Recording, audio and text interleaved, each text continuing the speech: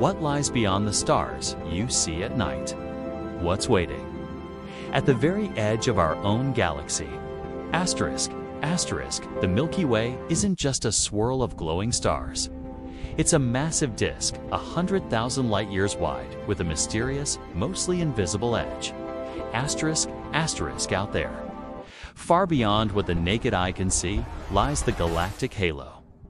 A huge sphere of dark matter, ancient stars, and cosmic leftovers from long-lost galaxies.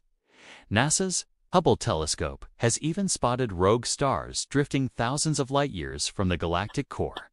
These stars, they're older than our sun and might have come from other galaxies entirely. Asterisk, and yet most of the edge is dark. We can't see it directly. Dark matter makes up almost 90% of the halo, holding the galaxy together like an invisible glue. Asterisk, so what's really out there at the edge of the Milky Way? A mix of ancient stars, dark matter, and clues about how galaxies are born and torn apart. And one day, we might explore it for real.